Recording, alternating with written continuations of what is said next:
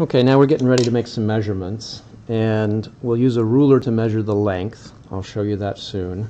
To get the diameter of the wires and also the spacing between them, we're going to use this vernier caliper. It's got a Vernier scale along the bottom here that you'll need to know how to read, and I'm going to give you photographs of the measurements. But this is a little too hard to see in this camera. I could try to do a close-up, but let's not bother because I've got this cool demonstrator. So here's the clamp. We're going to use it here. This roll of tape is like the wire, so we want to know the diameter of the wire.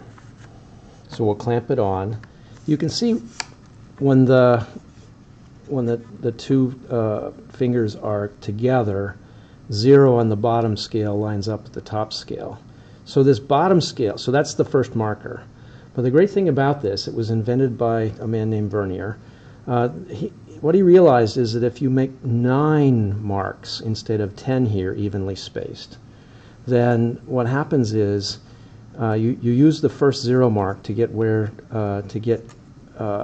closest to one of these marks along the top, and then you want to estimate what the interpolation is between here.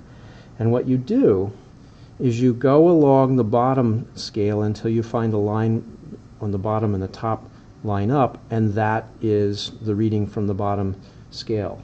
It gets you an extra digit, an extra sig fig. So let's do this on the imaginary wire. If I want to get the diameter, remember that's not the radius. If I want to get the diameter, I clamp this on, and then we can even take it out and look at how to read this, if it'll focus. Here's the 1 mark, and this 0 on the bottom scale is over to the left of it. So that's extra mark, that's the 0.9. And we're not all the way to the 1, we're actually close to the 0.9. So it's 0.9 something, and the question is what? It's going to be some small number, it's not halfway there, but if we go along here and find, oh look, 1, 2, 3, these two lines line up, there's 4 and 5, and you can see they change sides. So this will be 0.93, and we've got an extra digit.